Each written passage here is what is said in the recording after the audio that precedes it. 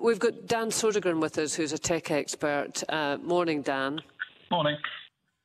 Good morning. I mean, as Henry was saying there, the research that we have around this is still fairly embryonic, because really it's been 10, 12 years since mobile phones have been such a presence within our lives.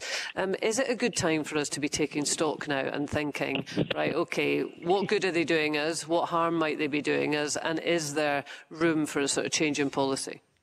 Well, to start off with, I need to say this comes from a place of warmth and understanding, because my parents are teachers and about 70% of my family are teachers. I've worked with 40 universities and 20 different schools. I've even written curriculums, etc. I now do keynotes about the future of work and technology and AI.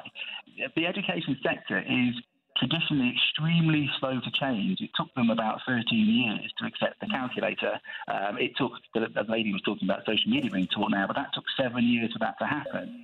You know, we wanted technology actually inside. Remember, lobbying governments for saying, please give us technology inside schools. Well, the mobile phone is now the same Dan, level of nobody ever technology. got addicted to a calculator. No, but the level of technology now in a mobile phone is the same as what was in a laptop before, and we wanted laptops inside schools. So it's teachers as well that have to change. But the tech that you're talking about tends to be dedicated in its purpose. You know, I mean, a calculator, I wasn't being entirely facetious there. You know, we know what a calculator does. I mean, I'm sure they don't have blackboards anymore. They have smart boards, or they have other things. You know, there's tech that is designed for a purpose.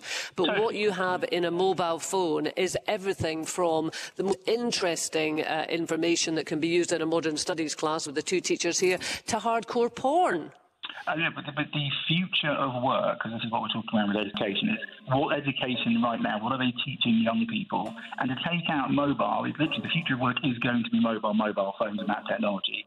Schools right now are really good at creating people for fields and factories, and it's 100 years too late. We're now in this world now of artificial intelligence, and we teach teachers about artificial intelligence on the AI teacher course. We're in this fifth industrial revolution, Kaye. I understand from an emotional point of view, you can say, yeah, but mobile phones bring so much negativity.